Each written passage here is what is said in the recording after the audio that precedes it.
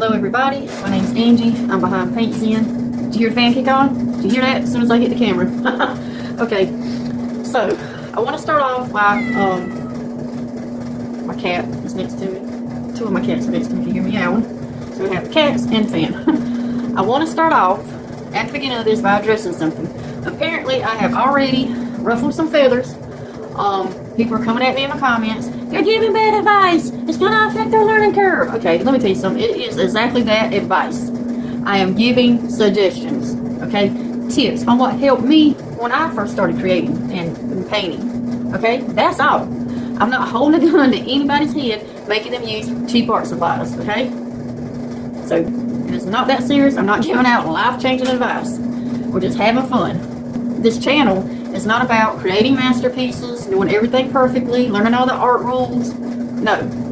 If anything, it's about breaking the rules and creating what makes you happy, what you feel like creating. Okay? It's about managing stress, anxiety, grief, all through art. And having fun while we do it. That's it. Okay? And if somebody's able to take some tips or suggestions that I throw out there and it works for them, that is wonderful, because that is the objective, to help somebody. Okay? It is not serious, you guys. This channel is not meant to be serious. I'm not a professional. I don't make money off my art. I don't have any kind of teaching certificates. I've never been to art school, not one day in my life, okay? Everything I've learned, I've taught myself through YouTube tutorials, Skillshare, and Domestika. That's it. So, now, we got that out of the way. I want to thank everybody that hit the subscribe button. You guys are amazing. Thank you so much. Every time I see the count go up, I'm tickled. I'm tickled now. Thank you guys for stopping by and just watching my videos, spending time, because I know your time is precious. I get it. I understand. And that's about it, I guess. That's everything. Today we're going to make some cute sunflowers. Very easy, very fun. And I have about 4 different kinds of paints laid out that are a step above craft paint. And they should be pretty good for color mixing, to help you guys practice color mixing. They help me. Okay, so I'm going to go ahead and end this part of the video, spin the camera around, and I know, baby, let's make art. Okay, hello everybody. The camera spun around, and I'm having a really hard time with the lighting today. I don't know what's up with it. I've done the best I could with the glare. It's winning today. So now I have laid out several different brands of paint. We have Master's Touch, we have Arteza, we have Essentials, and Dowler and Ronnie. I have all these, and this is not professional grade paint. I believe it's student grade. I'm not sure, even though it says premium on it. Either way, it's a good set of paints. It really is. I'm trying to read what it says. Out of these 4 is Arteza. And then it would probably be Dowler and Ronnie, Master's Touch, Essentials. I don't know. But these are very good, cheaper alternative paints for like practicing your color mixing or just painting in general. And my plan is, and I seen another artist do this the other day, the Buzzed Artist. I love her channel. She did this with like Dollar Tree paint years and years ago. And we're going to do it today with these paints. We're going to make a line with Sharpie. Okay, and this is just the cheap sketchbook pad that I always use on here. We're going to make some lines with a Sharpie. Alright, so we're going to draw our lines, our boxes. We're going to draw boxes first, and we're going to put, let's see, we're going to draw 4 boxes, so we have 4 paints. 1, 2, 3, 4. Yeah, 4 paints. So 4 boxes. All right. This box is going to be Dowler and Ronnie. Okay. This box is going to be Royal Langnickel / Essentials, because it's the same thing. Okay. This box is going to be Master's Touch, and this box is going to be Arteza. And then Arteza. Okay.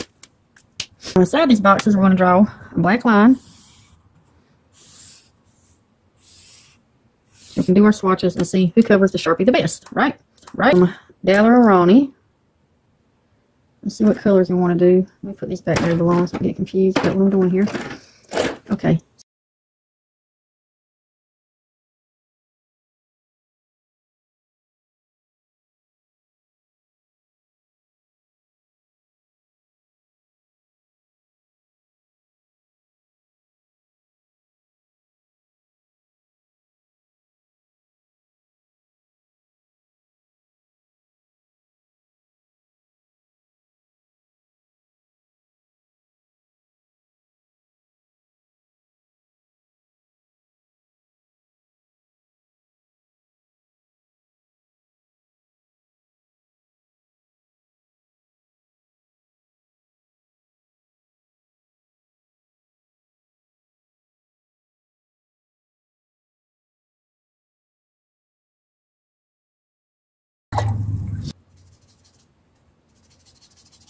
Oh, I love that color.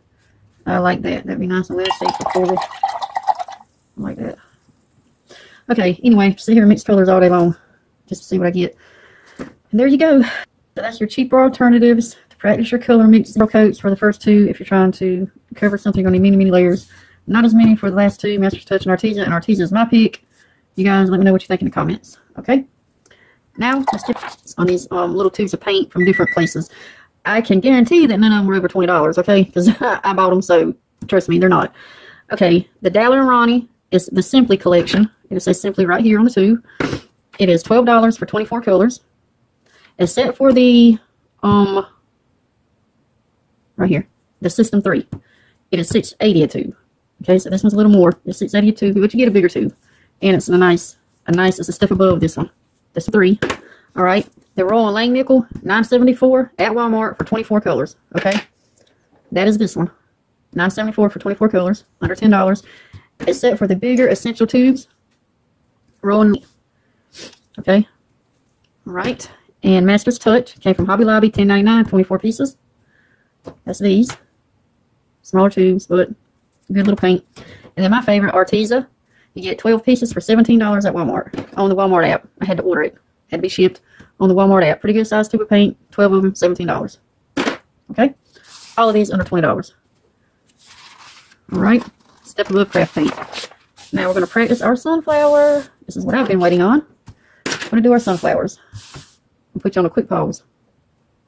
Okay, we've got our palette out. We'll use some, let's see. My lemon yellow's out in my Arteza, so I can't use that. We'll use lemon yellow in Master's Touch. If I can get some to come out. Wait, we have another two. Let's use this one. Yeah, lemon yellow. Okay. And let's use a raw umber for our middle. Maybe for the middle of our sunflower. Let's do a yellow deep. I'm not going for yellow ochre because I want it to stay kind of bright. So, alright. And let's pick a green. What green do we want? I'm going to go with grass green from Master's Touch. If I get any to come out. Let's see. That's what we're going to start with. And our brush. I have several brushes pulled out. Let's see. I'm going to go with this little 12 round. And it's one of the ones from Thaian Chain, China. Something picked up from Walmart, I do believe. Okay. And we're going to use our sketch pad. Alright, so the key to making these quick little sunflowers and have them look like they have movement is the wiggle. The wiggle technique I taught you, I don't know if it's the last video or a few videos back when we were doing flower. Oh wait, I want a white. Let me get a white out. And titanium. Essentials titanium white. You see me use this pretty much in every video. Okay. Alright, so let's start with our dark yellow, our medium yellow.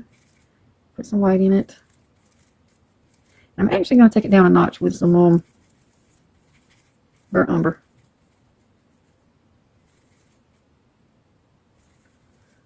Put a little more on the green side. Alright. And this is just our first layer. And we're going to go from, let's see, mash down, pull out. Mash down, pull out. Down, out, down, out. See, the longer you drag, the longer you, when you do your out, the longer you pull your out, the bigger your pillars are going to be with this round brush. And another key little tip is to turn. You can turn your paper, turn your book. You don't have to move everything around. Okay? This helps. Out, down, out. Turn your brush, turn your brush. Grab some more paint.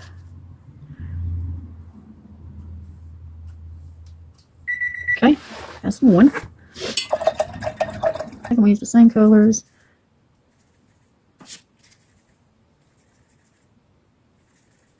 Okay, down, out, down, out. And remember, you can turn your brush. This time we're going to wiggle, okay? And wiggle, wiggle on the side right here. So I just wiggle, lay my brush down and wiggle. Okay? And we're just practicing sunflowers. I'm not looking for this to be a finished piece of art today. If it turns out to be, that's fine. Now I'm going a little lighter. My lemon yellow. We're going to go in between. Alright. Lemon yellow, but in between the petals. And I'm just turning and spinning. I'm not being very loose with it, you guys. Alright, there's that one. Let's do our wiggle one. Lemon yellow, some titanium. Down, out, down, out, down, out. And I'm holding my brush very loosely. Very loose. Up toward the center and very loose. Wiggle, wiggle. Alright. Okay, want to pop in the center. And then we'll work on our petals. And we'll pop in the center. So let's take our burnt umber. And I'm not going to put anything with it. So now this one looks like it's going to be facing just like it looks. I'm going to make the center. I'm going to make the center just round. Okay. Now this one, we're going to off center it a little bit and kind of, we want it kind of like it's facing that way, kind of going that way. Okay. So we're going to make, instead of round, we're going to make the center oval. Kind of an oblong shape. Like that. Just a little bit darker. So I'm going to add some umber into it. Alright, twist, get that point back on the brush. The harder you press, the fatter your line will be. I don't like fat stems, so I try not to press too hard. And I'm going to come from right here. Just like this. Just like that. And I'll probably put it right here. Put it like that. And it was super duper loud. Okay, let's add some leaves. Same green. Let's grab some of this yellow and pop it in with this green to make our leaves. A little dab of white. More green. More yellow. My leaves are going to be very whatever. What they're going to be. Nothing fancy.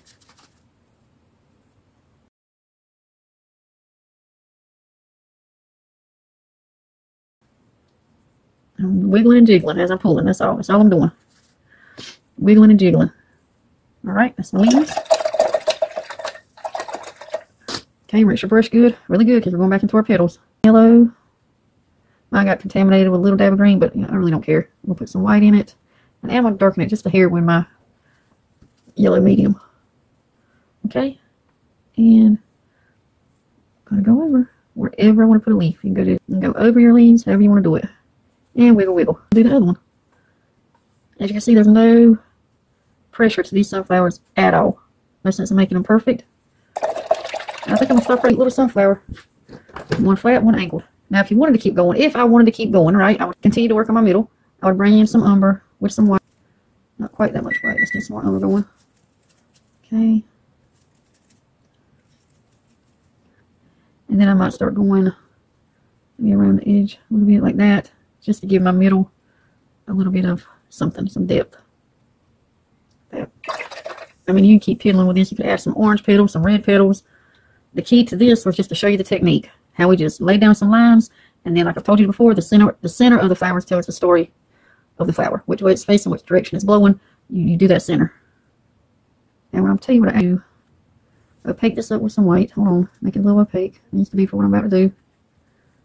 Okay. More white. It's not quite. I wiggle up into the middle a little bit, so it looks like it's covering a little. You start here. Wiggle, wiggle, wiggle, wiggle, wiggle. And bring it up.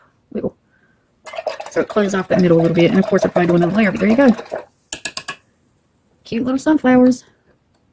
Only took minutes to create. Thank you guys for clicking on this video. Hope you have a great day. Don't forget to subscribe, comment. Tell me about your work if you try. Tell me about your work if you try it. Let me know how.